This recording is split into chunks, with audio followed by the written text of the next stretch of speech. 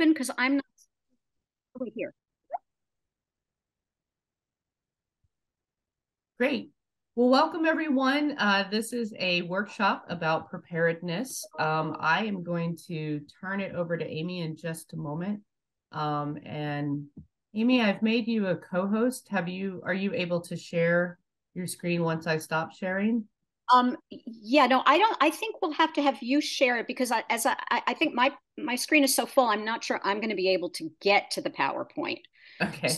So if you can share it, and that would be great. So, Let me pull that up. This is why we have contingencies, right? More than one person has the PowerPoint.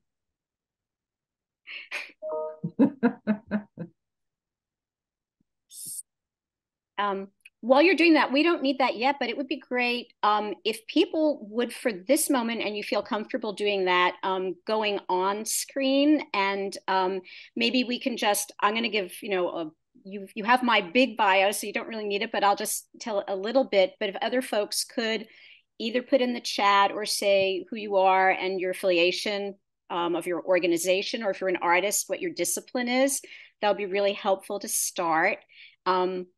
So I'll just say I'm Amy Schwartzman. I'm actually coming to you from Brooklyn, New York, land of the Lenape Munsee. And I have a background in doing arts and emergency preparedness going back to actually 9/11. And before that, I was a dancer for years and I ran arts organizations. And at that point, I worked for the New York Arts Recovery Fund in New York City, which we were created to help artists and arts organizations recover. We gave out grants and did education and advocacy. And since then, I've actually worked for FEMA after Hurricane Sandy. I am a consultant with the National Coalition for Arts Preparedness and Emergency Response, which you'll hear about, and the Performing Arts Readiness Project. And I'm thrilled to be here today with you guys, and thank South Arts for making this possible. So if anyone wants to go, I can go in my, Jessica, Karanda, do you want to just give a brief intro, very brief intro, and then we'll go just quickly. Yeah, certainly. Good morning, everyone. Karanda Baker, Assistant Program Director here at South Arts. Please feel free to drop any questions that you have in the chat, and I'll be keeping those in track so that we can make sure that they get voice throughout the session. Jessica, do you want to say anything more about yourself? Just welcome, and I'm glad everyone's here. And I see that people are already putting their names and affiliations in the chat. So Amy, if we wanted to save some time, we could just allow that process to continue and really dive right into the content. Thank you all for your patience this morning, and happy Thursday. So actually what we're going to do is we are going to start off with a poll for you guys. I have a bunch of questions. So Jessica will share her screen and you're going to see a poll appear, and I'll read the questions as well and you can answer them. So these are, yes, basically yes, no, but first one is, have you experienced a disaster? And think about whether you think of COVID-19 as a disaster or not. So you want to say personally, organizationally, even if it's not your current organization. And if you're not sure, you can put that in. And then we're sort of going to go through as you answer it, which is about different kinds of disasters that might happen, certain natural events. Answer them as you can. And then we have some human-made disasters that follow. And let's see if people are getting through. Good.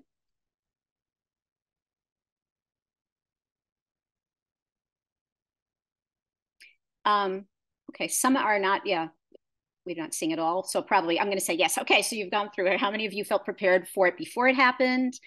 And I can see basically 100% did not feel prepared. How many of you feel prepared now? So the number is going up a little bit. A lot of people are not sure, which actually makes perfect sense. Do you feel intimidated by the process of preparedness? So about a third of you do, a third no. and somewhat, and not sure. And when we go back and look at disasters, I want to see that the majority of you have personally experienced it, fewer organizationally. So I'm not sure. Hurricanes, it makes a lot of sense that if we're talking about the Southeast, that's a lot. Tornadoes, flooding more. Mudslides are much more a kind of West Coast phenomenon. Extreme cold, heat wave, not so much. Pandemic, obviously, and fire. Power outage, that's a big one for everyone. Civil disturbance, not as much. Recession, yes, we're all going through that. Theft or robbery, cyber. So great. And now I have a few more questions that we can actually stop sharing the poll, because what we're going to do is sort of go to more where you can enter things in the chat as well. And so I wanted to know, what does preparedness mean to you? And you can just enter what you're thinking as it comes up.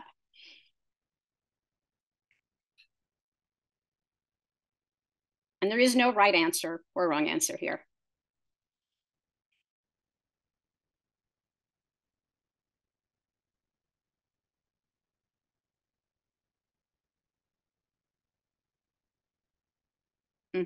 So Norwood says situational awareness and readiness. Able to project the worst case scenario and have a plan, having the resources to handle a disruption, anticipation, awareness. Great. Anyone else have any other thoughts that they want to add? You can continue to do that. I'm going to ask you now, what do you worry about most in regard to your organization, if you're here on behalf of an organization, and in terms of a disaster? And if you're an individual artist, again, what do you worry about most in regard to a disaster? Not having an experienced leader. Okay, that's important. And we're going to talk about something called process management, which actually makes that a process that is more spread out. Anyone else have any other thoughts on that, about your particular, in terms of your organization and what you worry about most in regard to a disaster? Obviously, safety, primary, archive protection, fiscal recovery, loss of space. Yes, in certain disasters that can happen, absolutely, or some damage to the space. Okay. I have a question now that is related to COVID, and I certainly do. I mean, I think it seems like all of you, experienced COVID. To me, that was a major disaster. And what I want to say, even for those of us who actually work in the space of disaster management, certainly in arts disaster management, even though we always knew there was this possibility of a pandemic, people were not really prepared. It's a very different kind of disaster. And I mean that in terms of hospitals were not prepared. The people who really were on the front lines of that were not prepared, and plans were not in place in this country. And that is a terrible thing, because obviously, even though it was out there and we all knew about it, we weren't thinking about it. I asked people about it beforehand when I worked with them, but I will admit that I didn't think about it. And the thing about it, it was such a different kind of disaster, in that in a lot of natural disasters, the big thing is you don't have communication. We had tons of communication in COVID, right? But the issue was, how were you going to perform your mission? How were you going to do your work if you had an exhibit coming up and you couldn't get there? What was going to happen? So totally different framework for that. And that's why we really have to think in a very global way about things, and really, really all those possible contingencies. But in terms of COVID, I want to know if you were able to pivot during COVID-19, and if you pivoted, which I assume almost all of you did, how did you do that? And people can also, let's say, put that in the chat as well. And if you want to say something out loud, please feel free to unmute and speak to the rest of us and say that.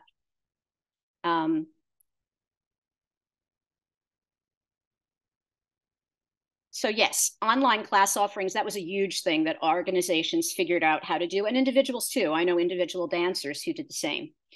And Amy, if you like, we're happy on the South Arts side to read out some of the things that are in the chat. So folks who are watching this who may not have access to that, can also hear some of those responses as well. Sure, yes, yeah, and I'm seeing some of them, but sure, feel free to go ahead and do that. I mean, I can also do it. I just want to say, yeah, people were forced to go virtual because buildings were closed. Somebody went back to school for a master's in gallery and museum management online. So yeah, I mean, it was this major pivot was to an online world. Um, were you, if you're an organization, were you able to maintain programming? And if you're an artist, were you able to go forward and do any kind of exhibits that you might have had? Presumably you were able to do your own work. Any thoughts about that? And then a big one for organizations, I'd like people to sort of think about, did the nature of your organization, and if you're an artist, your art practice change as a result of the crisis? Certainly throughout the crisis, people pivoted, but did anything happen in terms of where you are now and how your organization runs or your art practice runs? Somebody who was a singer said no, there were not changes. Change of gathering size, online exhibit, yes. Think about things about, the nature of how you do things as well. Were there changes in staffing? Were there changes in your IT work? Insurance, did you think about that? Anything else? Jessica says, in my past organization, we quickly raised money to award to artists who lost income. We had to waive a lot of red tape to get people money quickly. People moved more into the digital format of working. Molly says that she created Artist Emergency Grants Program, and that was a big thing. I mean, for those of you who are artists, many of you may have benefited from Artist Relief, a nationwide program that came on, and then Molly is doing work, I know, because Molly and I know each other for many years from South Arts and NCAPER, but in terms of working with the New York Foundation for the Arts, and they really pivoted and really brought on special programs. For organizations and individuals, can you just say, maybe people can do a show of hands or put a hands up in your screen, but are you maybe more lean and mean now? Okay, I'm seeing people who are, here shaking their heads. I think people learn, how do you operate with less, and that can have an impact for the future. And just kind of what lessons may you have learned that you haven't already put in the chat or stated through COVID about how to pivot and how to continue fulfilling your mission, if it's anything that you didn't already say. And again, feel free to put it in the chat or say it out loud. So Norwood also adds, an increase in online experiences with organizations and academics abroad. Arts fairs and studio tours went online. And yeah, maybe really good thing about that was a lower carbon footprint. So there can be positives. Disasters are horrible, but we learn lessons from them, and sometimes they also present themselves as opportunities. So that's something to think about. Molly's talking about document what you do and how you do it. This is something really important, and we are going to talk about that. So you've already said, I mean, a lot of people feel a little bit intimidated about the process of preparedness. And, I want to say some of the things that I've learned from people, which can help make preparedness a difficult thing to do. It feels huge. It feels intimidating. You don't know how to put it in place. I've talked to a bunch of artists recently, and one of the things that I've heard from a lot of them, it's not that they haven't thought about preparedness, but some of the issues are that they have not had the money to do some of the things that need to be done. Sometimes it's time, sometimes it's money, and that probably is true for organizations as well. So one thing I do want to say, though, and this came up here, yes, COVID was horrible. You got through it. You changed. Hopefully, it didn't have devastating effects on your organization. Most organizations I know, I will say, there are organizations that I know of in New York that no longer exist. They absolutely went out of business, and that is a very sad result of this. But there are others that really learned to pivot, did learn to become more lean and mean, did learn how to adjust and how to change things. So hopefully you did learn skills there that you can take into the future and that you've incorporated into what you do now that are lessons about preparedness. Okay, so now Jessica, we can open up the PowerPoint. So thank you for that. And we have a thank you here from South Arts from Norwood, which really is saying thank you for being there for us and for all the organizations that did pivot.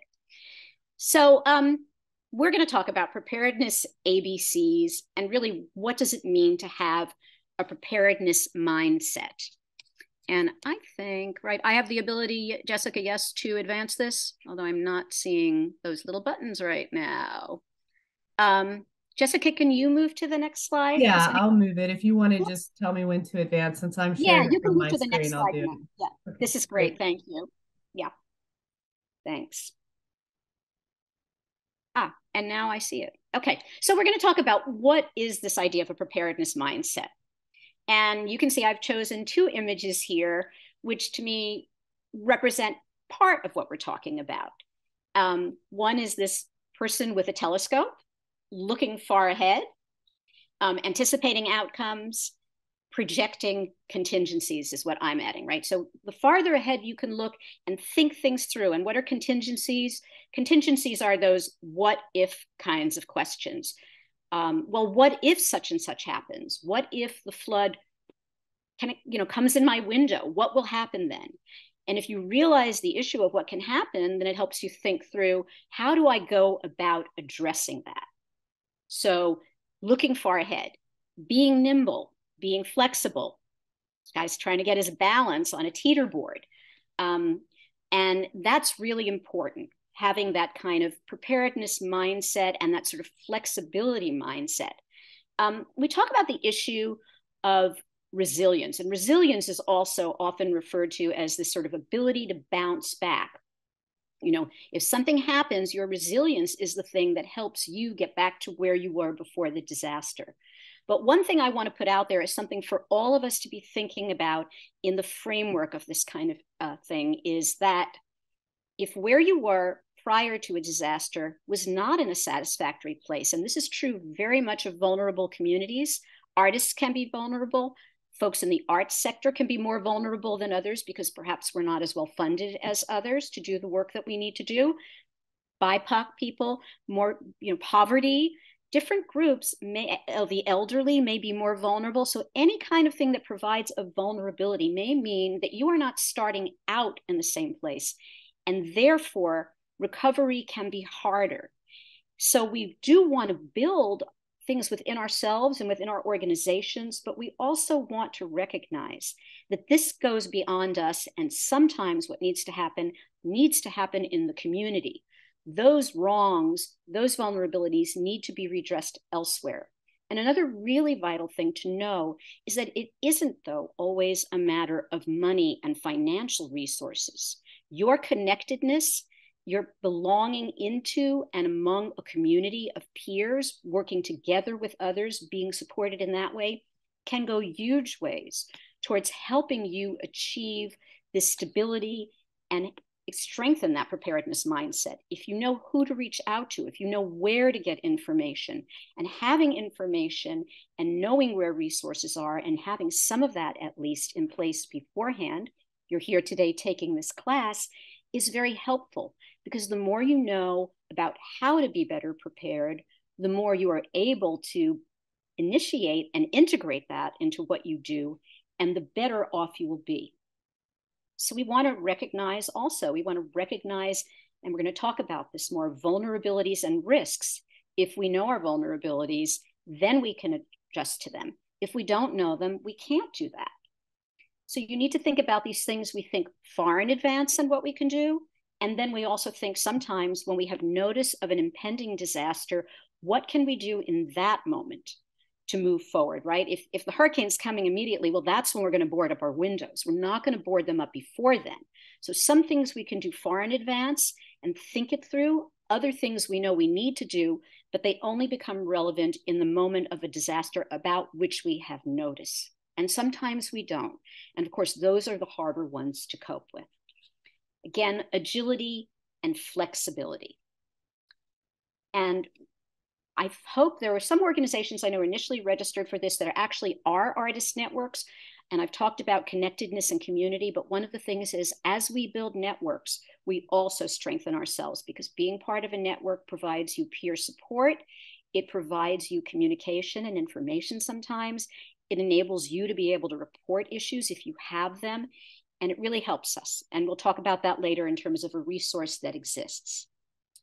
You also need to know, if you're an organization, what makes your organization your organization. And let's move, Jessica, to the next slide for this. So you really need to understand what are your core or your critical assets and what must continue no matter what. This was originally written for the organization, but then the class was expanded to artists. So think of this more than for yourself, but it's either for your organization or yourself. But what's critical, what must happen no matter what for your organization to be your organization or for you in your artistic practice to move forward. So what are core operations and programs, right? You need to know those. And we're going to actually, in a few minutes, we're going to break out actually into some breakout groups that we're going to assign randomly, but it's going to give you a chance. So start thinking. You want to think substantively, programmatically, and operationally. And then you also want to think in terms of procedures, right? Procedures.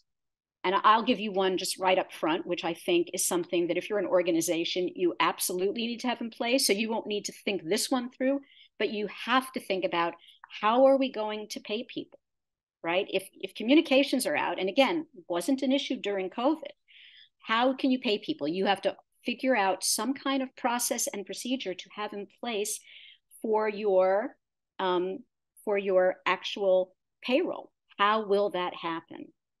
And there are clues that I can give you about that we'll talk about a little bit afterwards. But the major thing is to identify what these are. And today I'm only going to ask you to either focus on one core or critical operation or program. And for artists, put that in place for yourselves. What does that mean for you? And one critical or core procedure. But when you go back to your organization or beyond this, and we've talked about this a little bit, then you have this sort of framework for which to do this yourself. And I wanted to say one other thing. Remember that a disaster doesn't have to happen. What we are going to talk about later are hazards and crises. They will happen. But the more you can put in place in advance to kind of immunize yourself from the results of the potential results of those, the less they are likely to be a disaster.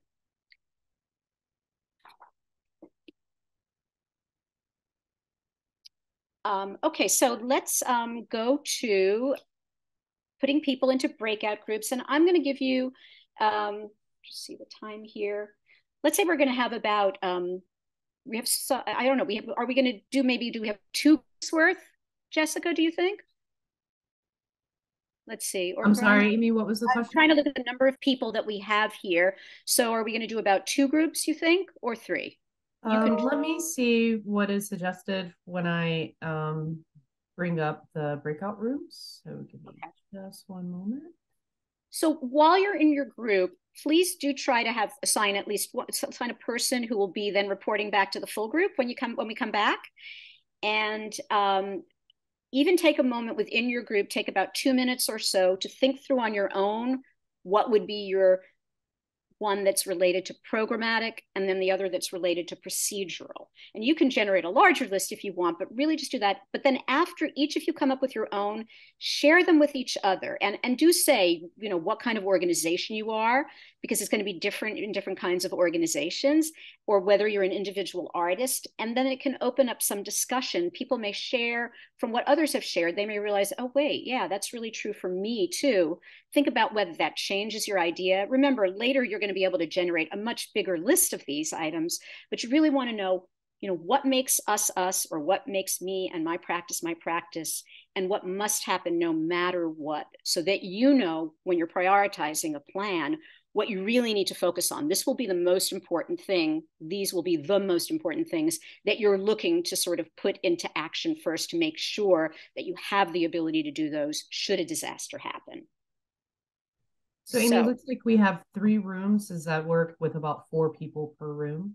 Yeah, Yeah, that seems good. It gives them enough time. So we're going to give, we're going to give you, come back earlier if you're done. You have the option to do that, I think. But otherwise, we'll give you about, yeah, I think we can give you about 7 minutes.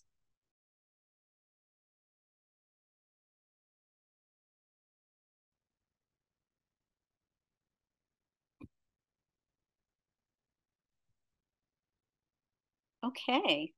Let's see, one new message here. Welcome back, Jessica says. So yes, welcome back, everybody. Are we all back? Jessica, is everyone back from all the rooms back? Yes, ma'am. Feel free to move forward. Okay, okie dokie. Okay, that was Karanda. Thank you. Okay, so now each of you, for each group, let's go through which group would like to go first, and I'll then give you the kind of prompts. We're going to sort of talk about what did you identify when you did this? Were there commonalities? And I'm curious about, whether being part of the group helped people realize things and think things through. Did it change what you had initially had in your mind when you thought of it on your own? And let's talk about where there are common items and where there might be differences. So who is in group one? Or it doesn't really matter, but whichever group wants to go. Oh, okay, I'm going to look. I'm going to see Norwood. Why don't you tag? And then I tagged Molly. What? Or is it Molly? I don't know. Are you the same group? Yeah, Yoko, Okay, Molly, and Norwood were all when we talk. Well, Yoko, would you tell it from your perspective, because you experienced it firsthand regarding our conversation about communication over there in Eastern Kentucky for you? Okay, so I'm situated in Eastern Kentucky, Whitesburg, and so we just had the catastrophic flood. And my organization's primary concern is the community and serving the community. And so we were talking about, well, how do you communicate when your communication is down? And so in a nutshell, I think what came about with this is that we have to be prepared to go to old school and figure out how we are going to connect with these people who are completely isolated in rural situations, and their bridges washed out, their car is gone, they're in the house for days. And so that's the kind of thing that we talked about. Mm-hmm, Yeah. mm-hmm. Mm-hmm. Understood. Yeah. Anything else in this group that was a kind of issue that came up for the others in the group about what would be a core substantive critical operation? Molly, you brought up the warning system, and that's about where we were heading before we broke out. Yeah, I think we basically, communications was kind of the big thing that we talked about as kind of the first thing after life and property safety that we need to think about, is how to have our communications and alternate communications ready. Is that a procedural issue, or you think that that's a programmatic issue? I'm wondering.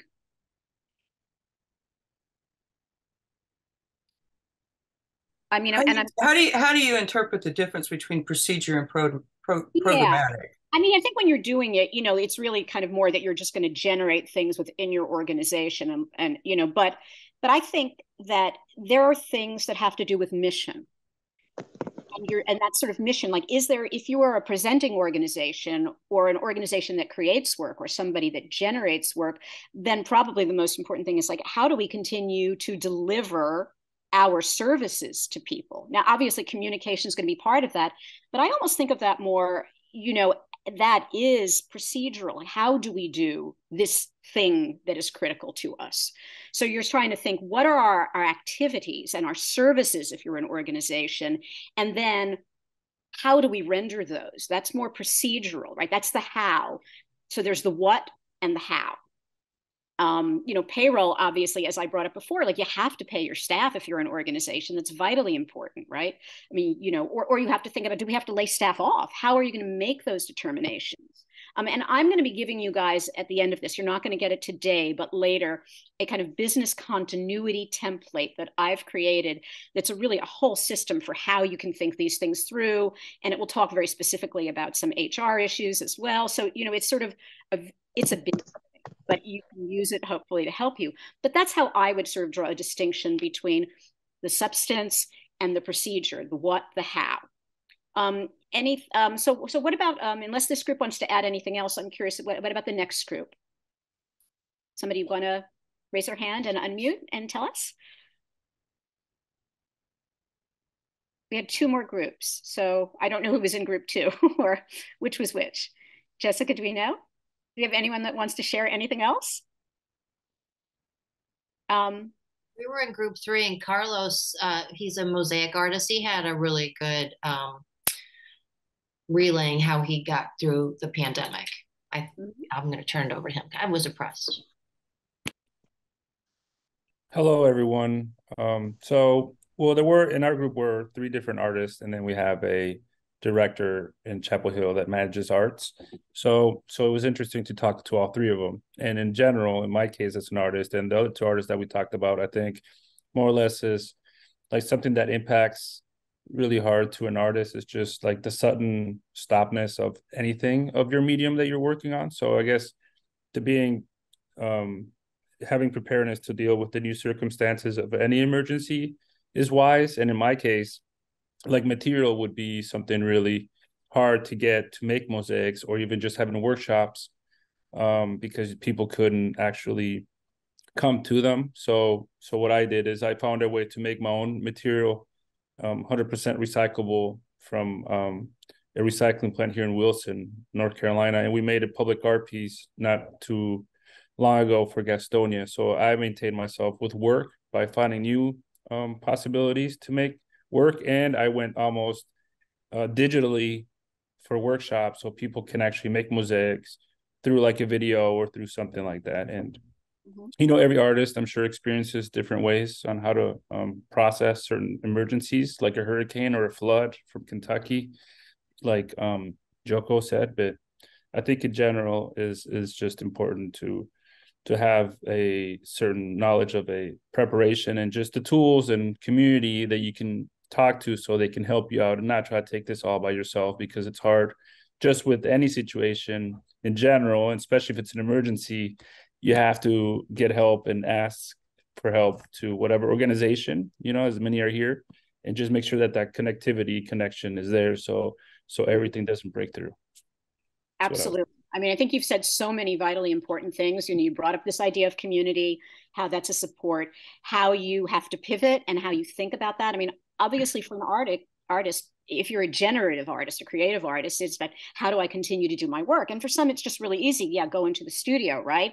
But definitely one of the issues throughout COVID was that we had supply chain issues. So things were not available. And that's incredibly impressive and ingenious, that you came to discover something totally new about how you could go forward with your work, and you talked about 2 things that would be important for artists, right? It's doing the work itself. And then for people who are teaching artists, how do I go out and do that? And I will say that for many artists, what happens after disasters and arts organizations, not the subject of this class, but people become very involved in community recovery through arts and culture. And artists often pivot to that.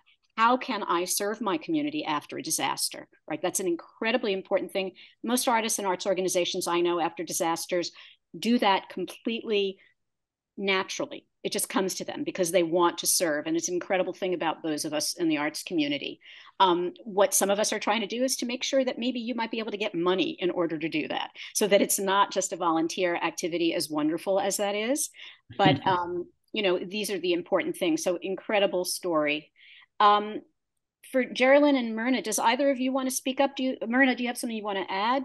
I see. I'm Jerian. I'm sorry if I'm not pronouncing names correctly. I apologize. You did great with mine. I'm Myrna, and I'm serving in 2 roles. One as a professional performing artist, a singer, and I consider us artists as essential workers that were not compensated.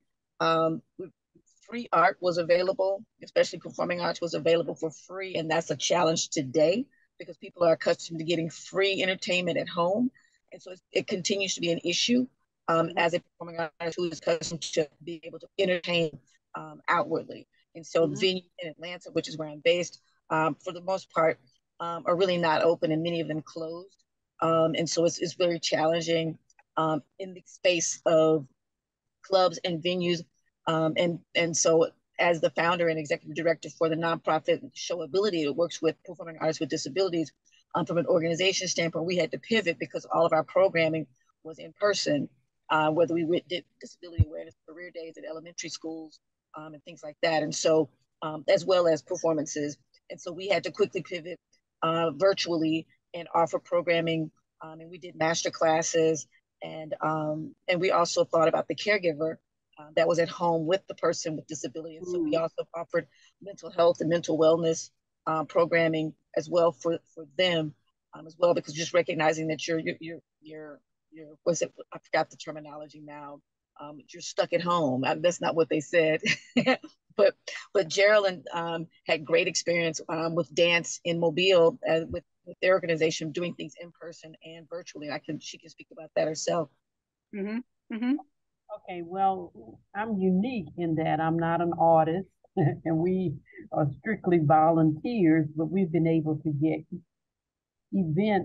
grant event specific to bring quality programs to underserved communities in the local area. So our biggest challenge was we were trying to bring a dance group to Mobile, and we had to change several times because of COVID, which ended up we weren't ever able to bring that group here. But then we pivoted this year and brought in a large dance collective from Memphis. And I guess doing those two previous ones gave us smaller groups. We had the University of Alabama Dance Group, and we had an Alabama-based entity.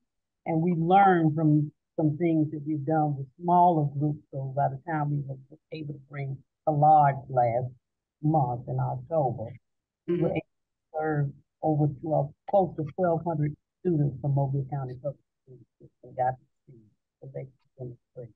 So I guess in some respects, we learned because we were having smaller events during the pandemic.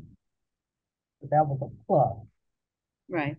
Still learning, but anyway, I guess that was our challenge because we're just volunteers trying to make a difference. Yeah. So I want to say, which is a common theme emerging. I mean, clearly for everyone, the most important thing is your ability to deliver your mission. Number one, I would say that's, sort of when you go back and you can take this further, you might be working with different members of your staff. And I would advise if you're an organization, people at all levels can help you. The person who's front of house, if you have a space, they may be there and they may know things that you don't, right? So we can learn from people in all places in an organization who may think of things differently. But clearly it's always about mission, delivery, and you all learn this lesson of how to pivot in a particular kind of disaster. But what you're going to want to do, and we're going to move now to risks, is you have to identify your risks, your potential risks, and then you have to the next step would be, how do you then think through in an imaginary way or a way because you've already experienced it sometime in the past, how certain risks might impact all those things that are important to you. Right. And then we'll be talking then about assets too. What are your assets?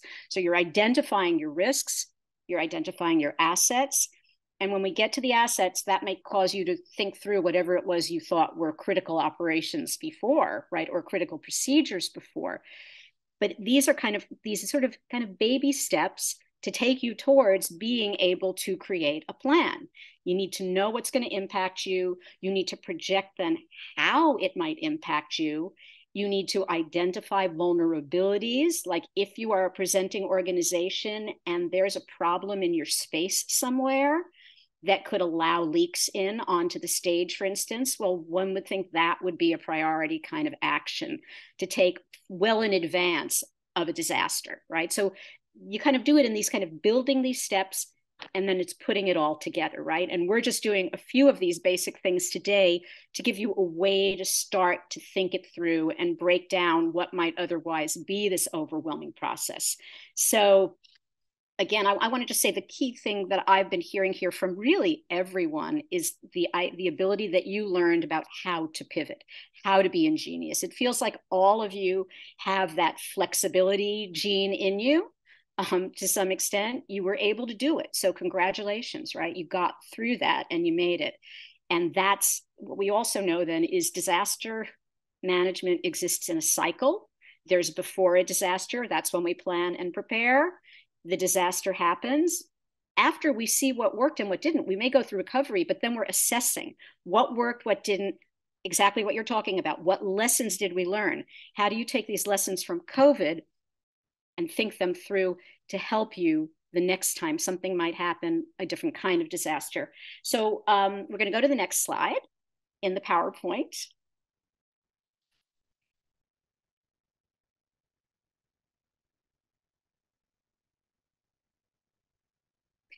I wanted to talk about a little bit about something called process management. And this is like a much bigger thing. It has many applications, but it's kind of thing that's got somewhat in vogue and certain in business, but it's a great way to think things through. It's about thinking processes, like how do you identify processes in your organization? How do you use processes or in your life to think through how to do things, right? So process management would say that if you have an issue, number one, Molly wrote this, other people wrote this before, document, document, document. There are ways you do things. If only one person in your organization, and this wouldn't be the same thing for artists, but if only one person knows how to do something, unless you're a studio artist and you employ people and work with other people or work collaboratively, that's not good enough. No, only one person should know everything in your organization or only a few things. You must always have redundancy, and that's redundancy and backups in people. That's redundancy and backups in systems. So what some people do to think this through is when you identify these critical operations and processes, you document how is that done so that anyone else could go in and know how it's done. So if somebody is out and sick and they can't be communicated with, somebody else knows, somebody else can go somewhere and find the information they need to know in order to do that. And that there's more than one person, at least two, if not more than two, for all critical operations, all critical procedures. Okay, so redundancy also means that what you're doing is that it's redundant if you have information, right? Information is actually going to be not just online. What happens if you have a natural disaster and power goes out? If you don't have a hard copy, somebody said it earlier, we went, old school, old school. Yeah, you got to have it on paper. Maybe you have it in more than one location, in the office and at the home of the executive director or somebody else. You also have it in the cloud, but I'm going to tell you the cloud is great. But if your communications go out and they're out beyond a certain amount of time, you're not going to be able to access the cloud either. What would that redundancy and backup kind of thing also mean? That means have more than one backup battery. So at least you can prolong things. So that's what I mean, redundancy and backups. Put together flow charts or descriptions of critical procedures, make those available to those who need to know, and that's the documentation. Okay, so that's a way to really think about things to increase your ability to be able to function well in and through disasters. So now, Jessica, we can move to the next slide, which is the risk slide. These are not necessarily processing all that well on screen, so I'm going to read it, and you guys also do have the worksheets. We're just going to talk about this, and you can go check it if you have your worksheet out. We're going to do this together as a group, or you can go back and do this another time. But to let you know, this worksheet actually comes from a resource that you're going to get a link to. and that is the Cultural Placekeeping Guide. That is a publication that the National Coalition for Arts Preparedness and Emergency Response created. I was the primary author. I believe that Molly might have worked on parts of it. Other folks did. And it really is a how-to book. It's chiefly about how do you build what we call a cultural placekeeping network, which would be kind of network that you can put in place amongst a group of artists, a group of arts organizations in your locale, or some combination thereof, to act as a communications and coordination network. But one of the things we did there, that may not be something you want to do, but there are some worksheets there that might be useful to you as you think about preparing. So we're going to talk about, what are risks? And before I said, we divide them oftentimes into sort of natural events, human-made events, and climate change is very much a hybrid event, right? So that's something new. So as we go through here, maybe Jessica, we don't need to see the screen, but we can bring it back to the group and people can either do a thumbs up or raise a hand, and we can see what, might be something that are affecting all of you. And some of this we went through before, but we're just going to go through again, just briefly. So we have, and we've broken them down in sort of to categories. So in natural events, we have wind-related events. Tornadoes, how many of you is that a risk for? Okay. Hurricanes, in other places, they're called cyclones or even tropical storms. How many folks? In the Southeast, I would imagine that's pretty much everyone, unfortunately. What about windstorms, other kinds of storms? Anyone? Okay. And then damaging high winds that may just arise, not connected to another event. Okay. And then we have water-related kinds of events. Heavy rains and thunderstorms. Floods and flash floods. Yeah, that's a big one. Again, we don't have to repeat hurricanes, cyclones. Mudslides wasn't an issue for anyone before, but what about hail? Do people get hail at all in the Southeast? I don't even know. I'm in the Northeast. Okay, so that is an issue. Tsunamis we shall leave out because that's probably not there. But on the West Coast, there have been, or there were tsunamis that people thought were going to come, right? In Puerto Rico, there was a tsunami, or there was a warning of one, right? They have a warning system. Sinkholes, probably not that common. When we get to temperature related, cold and extreme cold, people did report that before, and there can be real impacts from that, right? Heat and extreme heat. As climate change increases and this is going to be more and more of an issue for people, right? That, this really the ability to withstand a heat wave.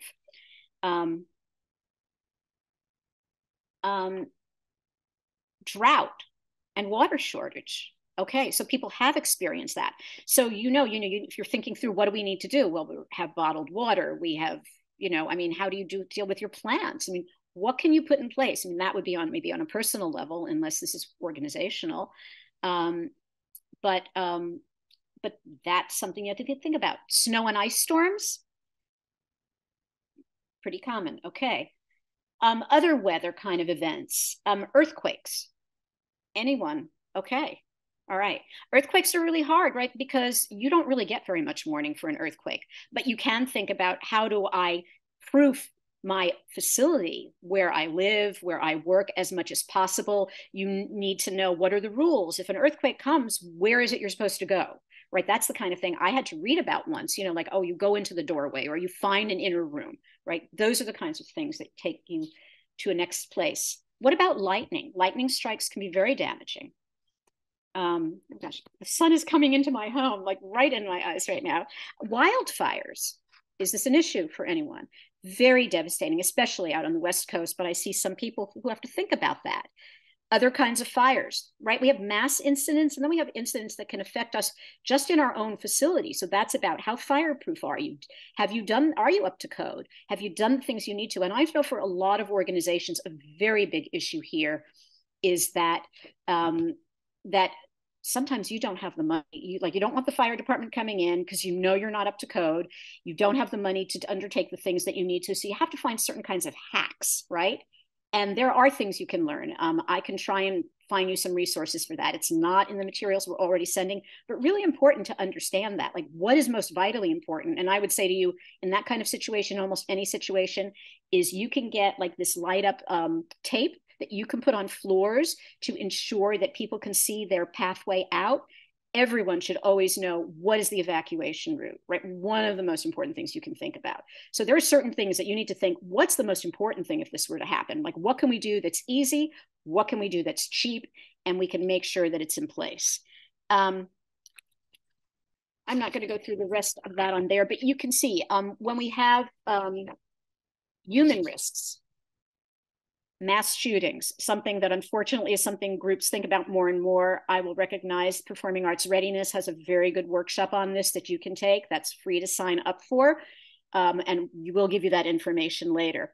But what about, are you near a chemical plant? Anybody's organization near some kind of facility that could have a leak, right? You need to think about that. Again, evacuation, or what's a safe room inside? How do we protect ourselves? How do we protect ourselves personally? Cyber attacks. Anybody ever have a cyber attack at all, right? How do you teach your staff? Aside from setting up what you need to programmatically, how do you teach your staff what not to do, right? Phishing scams, what you don't open up, things you kind of need to repeat on an annual basis. So be aware of your environment around you, where there are hazardous materials, where there might be, are there going to be civil disturbances that can affect your ability to actually mount a performance at some point?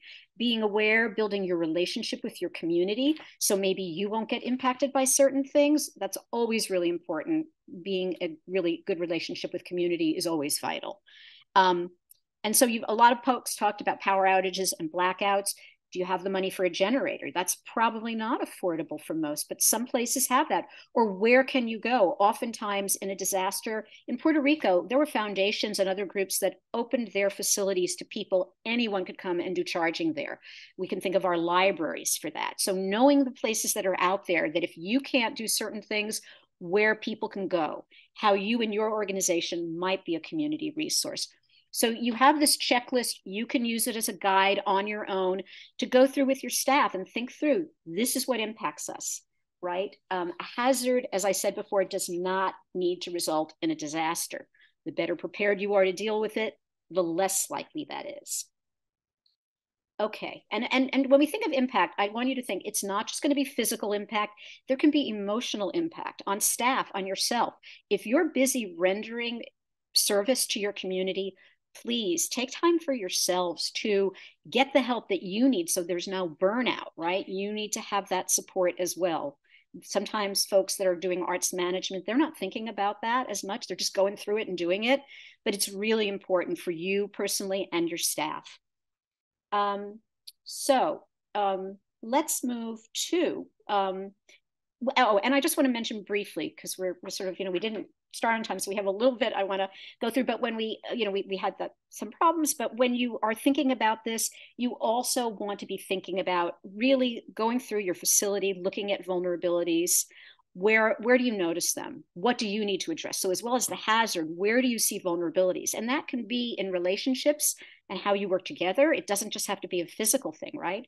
Good tool to use, go through and video everything also. One that gives you, we're going to talk about assets now, an inventory, easy, quick way to do that. Make sure you're not the only one who has the copy. Make sure you can have it somewhere else that it's accessible if power goes out, or you've written it down too, or you have, some hard copy version of it. But that's an easy way to start to identify your assets. And that's what we're going to go to now. So next screen. And what I want to say about assets, and you'll see on this, is that we want to think about assets are just like, people and relationships. So that might mean the people on your staff, your board, your audience, your vendors. If you're an artist, your collaborators, the gigs, the places that you regularly perform at, places you exhibit with, people and relationships, and then things. And I put mission in things. It's not, but it's what you do. But property, real property, do you own a facility? Property that's there on site, right? Your collections, the things that you use to create your work. These are all what your assets are, and you need to identify them. And in the business continuity plan that I'm sending you, you will see that there is information there, a sort of worksheet about how to work that through, suggestions for what to think about. But let's just take now 5 minutes for people to get into breakout groups again and talk about this idea of what you think assets are, what that means to you, and try to identify a few of your own in the people relationship category and then in the thing category. So we'll just take 5 minutes for this because we're really running close to time now.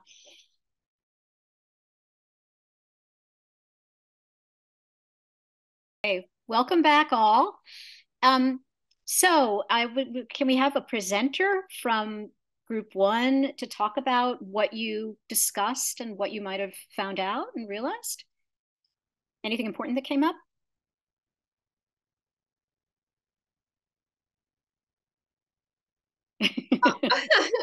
I'll say we talked about tangible and intangible assets.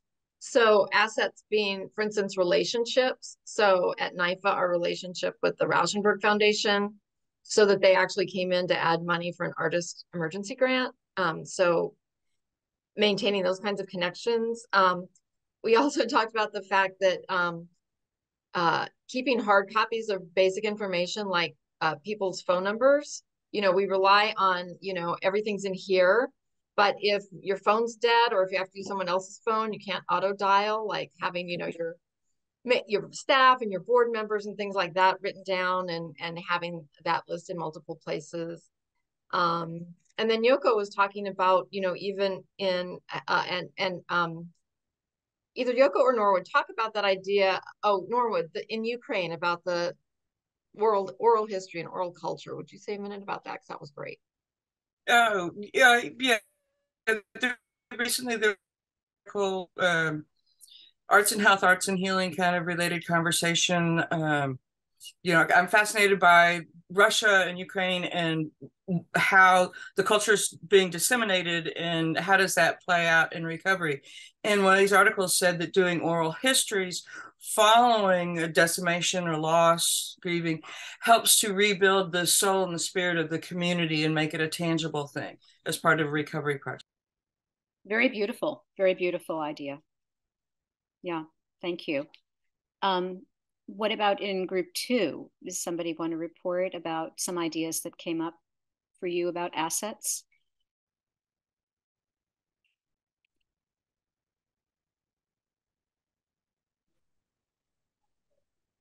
Vanessa, do you want to share what you I keep volunteering people, sorry, but what you talked about was so meaningful to me. Sure, yeah, thanks. So for me, what I commented on was that the main asset for me was kind of localized resources, because I tend to move around from country to country.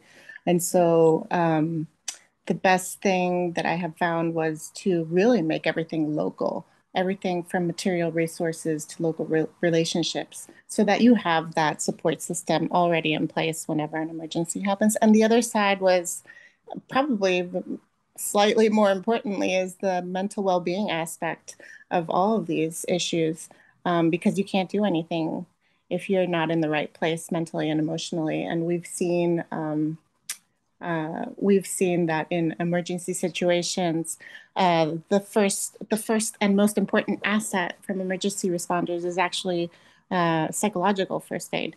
And so this is actually quite important. And I don't think that this is something that's being addressed enough in the arts industry, where artists need to begin to address our own mental and psychological, emotional well-being. So that's like a primary asset that we have that's kind of untapped. Yeah. Mm-hmm. You know, it's interesting because I think a lot of the conversations in terms of issues for artists in particular, I think we've been seeing moving also from a sort of a notion of not addressing it from sort of recovering from a disaster. It's kind of, and it's not just about preparedness, but we're really moving into a place of thinking not just about that, but health in general. So if you are in a healthy place starting, like you said, that is a base, and that is totally something that is not addressed well enough in this entire country. Look at how we fund, even within health plans, coverage for physical ailments versus mental and emotional health, right? I mean, we as a country really need to take huge steps forward. I mean, one thing I will say is this whole notion of addressing community, you know, and being part of community can very much help with that. And I will put out a resource here, which is the Entertainment Community Fund for those of you who are in the performing arts sector and you do not have to be an actor. It used to be the Actors Fund, but anyone in that profession, and sometimes after disasters, they open up their services, but they do provide social services to organizations, to individual artists in different disciplines. So that's really important. And Jessica has just put forth Surf Plus, which is an amazing resource for studio-based artists, and they have huge amounts of preparedness information. Does anyone want to add anything else about this notion for them of assets? I am going to be providing you sort of these worksheets, you know, and information that you'll get in the continuity plan to help think it through. But, you know, your assets are your strengths, and they're the things that you want to make sure that you protect, you know, and it's about going forward then and doing that. Does anyone have something else to add? Because if not, we can move to the last slide. And I do just want to address sort of what next, you know, where do we take this? Because we've just done a little bit of taste here of things. But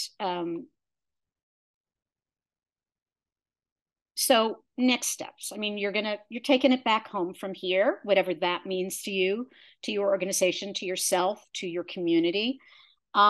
If you're an organization, you know, these are identifying your core assets and critical operations and procedures.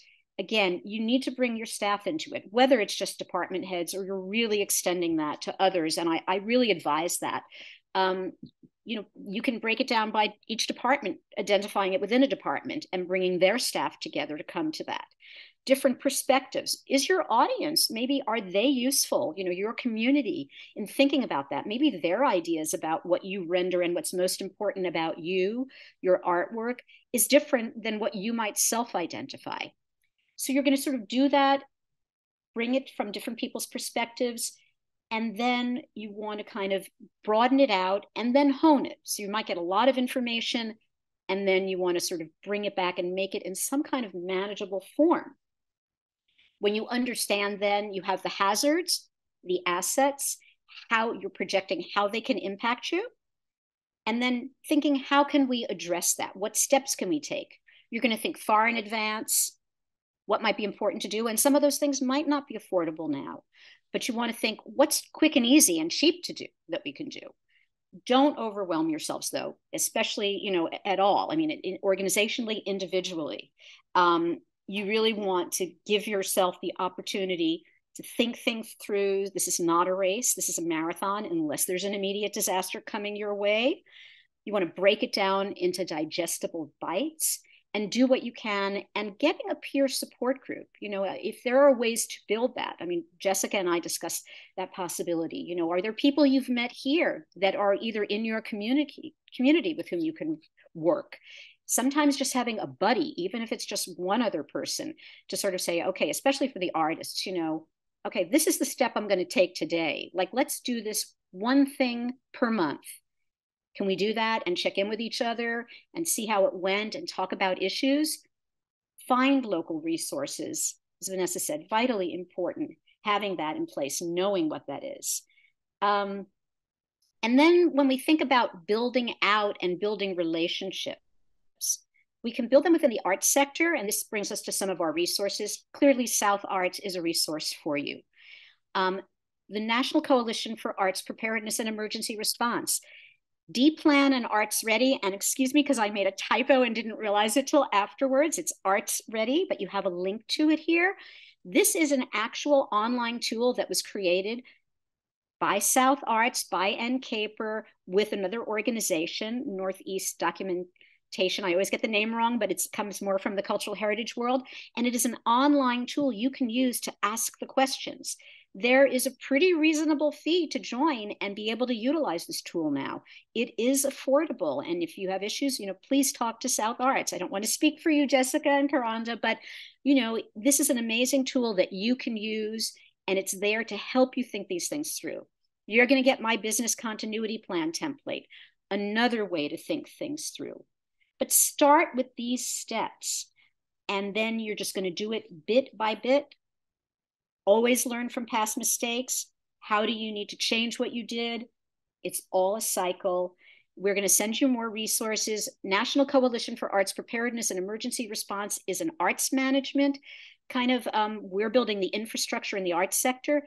But I'm going to advise you in the organizations, particularly those of you in government, if you don't already have ongoing relationships with your local offices of emergency management, state offices of emergency management. Oh, Jessica says it's free this year for performing arts, so that's fabulous. And also with FEMA. FEMA is organized by regions, and I can send that information in the future to you. Go online. If I can't get you you might be able to find the context there, but the more you build these relationships in advance, the more it will serve you in the future. And be a community for each other. Feel free also, if people have questions, you can send me an email. I'll handle what I can. But I'm happy to be a sort of guide for you for a while. So let's bring us back together. Just if anyone has questions, I know, we're sort of right on time or a little bit over, but I want to, see if there are important questions or comments that people have that, that they, especially if it's a question that you want to ask. Again, we've just started. We've taken baby steps to give you sort of 3 tasks that you can take to work your way forward in an emergency or business kind of continuity plan, which is really about how can we continue to operate even when such and such happens. So any questions?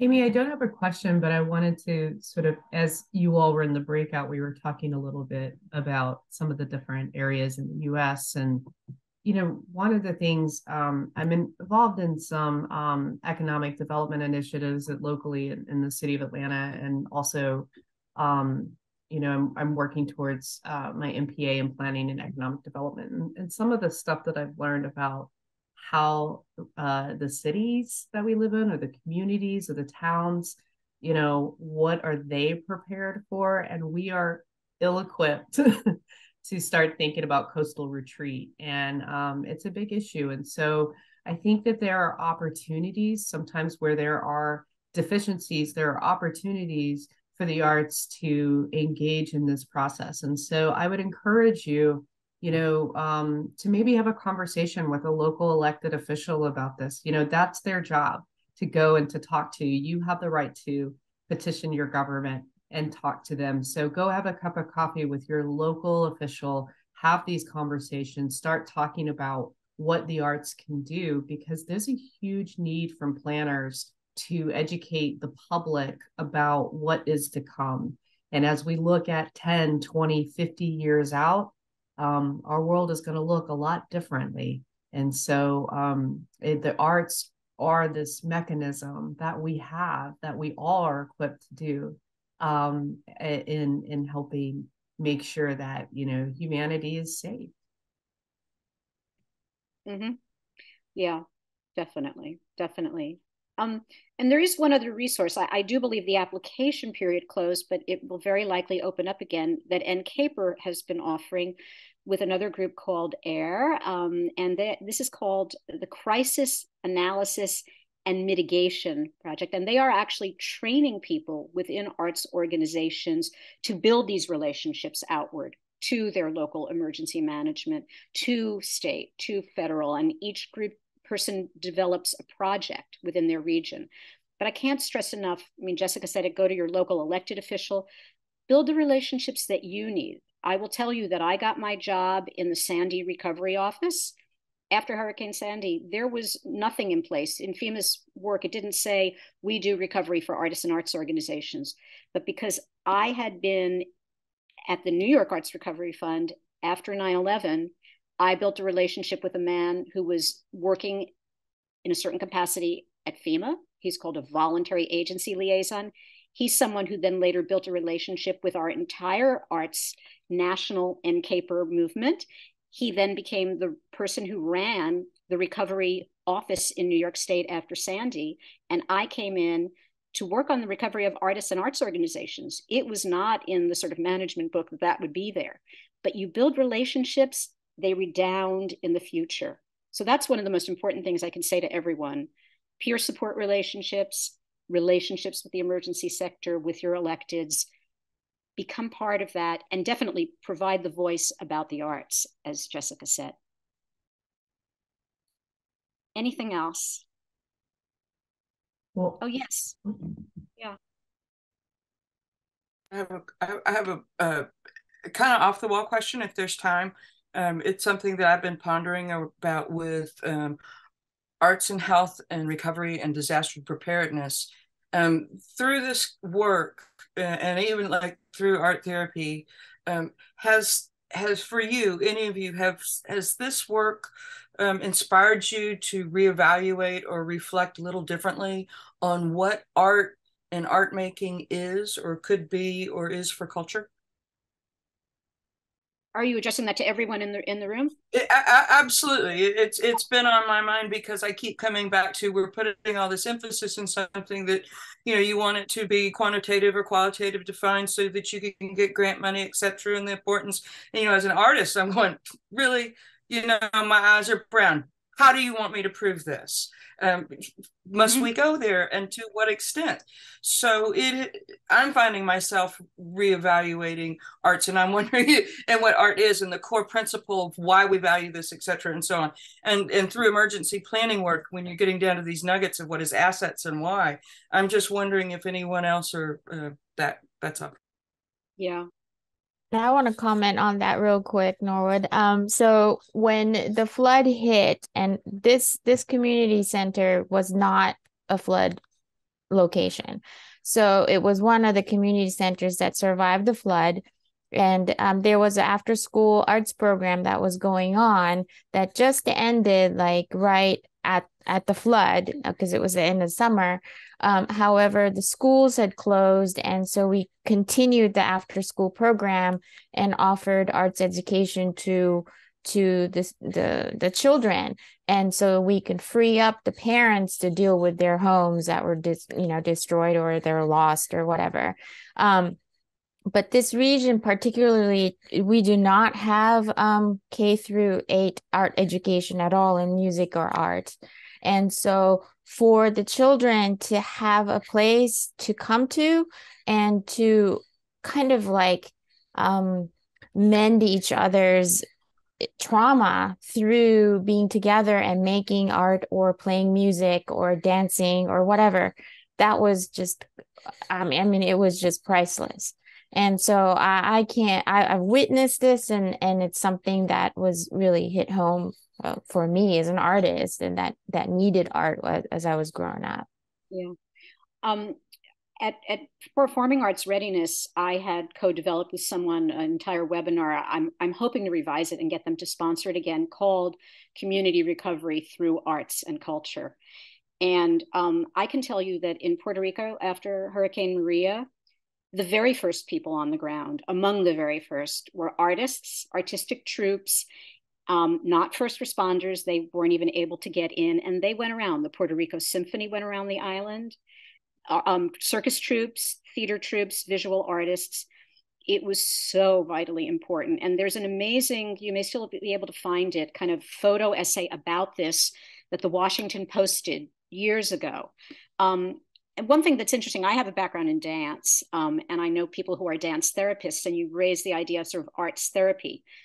Artists and arts therapists actually approach this all a little bit differently, but it's vitally important. Artist healing. The one thing I would advise to artists getting involved in this is just remember that you're not a therapist, and issues can arise sometimes in that kind of recovery space, that you want to make sure that you might have a professional available to you to consult with or to refer people to.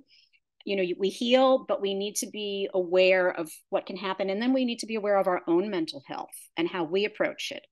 I know someone who's a dance therapist who worked with, you know, in Rwanda, the boy warriors, the ones who were impressed into service and were actually going out killing people. He's a dance therapist who did work in Rwanda. And it's extraordinary work that was done and healing that was accomplished. So I agree with it. And people do recognize it. FEMA recognizes it. They recognize that culture is vitally important in recovery. The CDC, about a year ago, did an RFP where they asked arts organizations to submit work. And this was more about messaging, but it was about messaging, how the arts can be involved in messaging, in preparedness. Their people were not wanting to take their COVID vaccines. They reached out to the arts sector to get involved in that.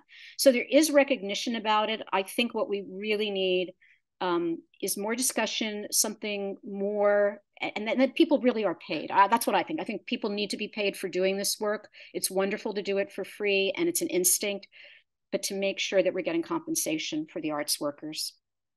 Well, how do you establish that value in a monetary, it's like tithing in church. Yeah. Right. I think if I may, there's, been some, I love studies, so I'll just share, but there have been some, work around this. And when we, in the planning world, when you look at sustainability, there are resiliency is a part of sustainability. So you can be a little bit broader in where the arts fit in. But as far as resiliency goes, there was a study that was done with the San Francisco Federal Reserve Bank. And in the findings, they did disclose that cities that invested more in arts and culture were more financially resilient in the face of economic disaster. And so, those are studies that you can use. Again, I always tell this to people in business, like, we make decisions based on emotion and justify with logic, right? So there is an emotional appeal that artists are great at. Lean into that, but then back it up with the logic piece so people feel great about, they don't have buyer's remorse when they're funding you. But there's that study. And then there's, of course, the Urban Institute linked studies that were done from 2003 to 2013. And really, before we were thinking of this term creative placemaking, that's what a lot of the work was about. But there's even studies about health and the correlation between the amount of arts funding that is in a community, the amount of artists who live in a community.